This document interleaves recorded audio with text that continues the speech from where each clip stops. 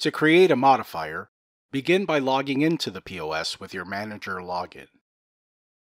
Then tap on the Manager tab at the top, followed by the Settings tab, and proceed to the Menu button. From there, tap on the Modifiers tab found along the top of the screen.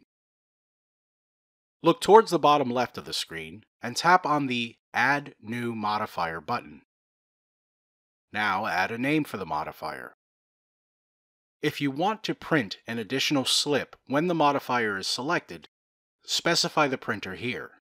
Otherwise, the modifier will just print with its parent item. This modifier is assigned to will list all of the modifier sets assigned to the modifier.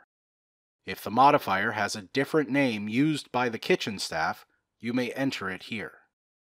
If you'd like to change the formatting of the printout for the modifier, toggle this button shown here.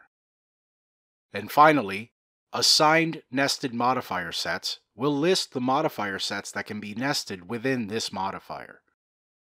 To finish creating the modifier, tap on the Save button and the modifier will be added to your list on the left.